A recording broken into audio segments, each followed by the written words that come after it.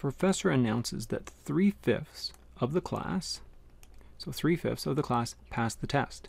If there are 80 students in the class, how many passed the test? So the idea here is that I'm doing 3/5 of, which is also the same as multiplication, 3/5 of 80 equals to how much? So let's write this out again.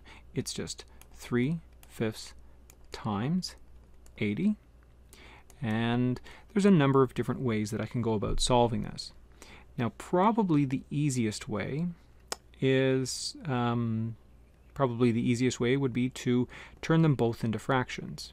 That might not sound like an easy thing to do. However, any number by itself, like 80, can be made into a fraction by just putting it over 1.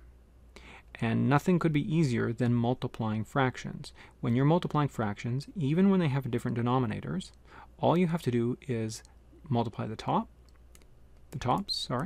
So 3 times 80 over the bottoms, multiplied as well. 5 times 1.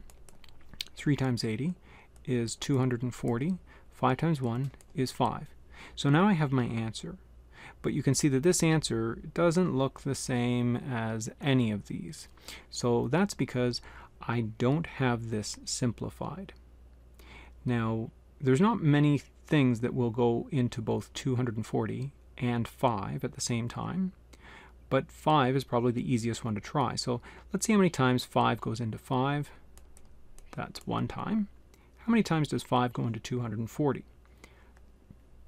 5 into 240. Well, 5 goes into 2, no times. 5 goes into 24, 4 times. 4 times 5 is 20. This leaves a remainder of 4.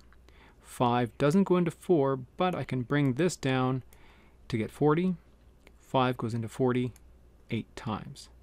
So my answer is 48 over 1.